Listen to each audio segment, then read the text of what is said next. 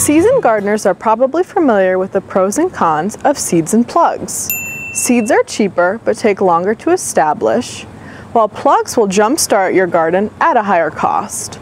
But when you're planting a native pollinator garden, there are additional factors to consider. Seeds will have the most success if you plant in early spring or late fall. Plugs, on the other hand, can go into the ground anytime from early May to late September. If you decide to go with seeds, talk to your local nursery or read the care instructions to determine if special germination steps are required. Your soil should be completely free of grass and weeds prior to planting. Steer clear of herbicides though. Like pesticides, these chemicals can kill species beyond your target area and will be washed into nearby waterways during rainstorms. Instead, pull all existing plants by hand and then use conventional mulch and organic biodegradable paper to prevent future growth.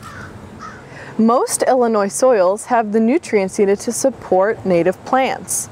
If a soil test shows that additional nutrients are needed, consider using non-synthetic products like compost, which contains plenty of nitrogen, phosphorus, and potassium.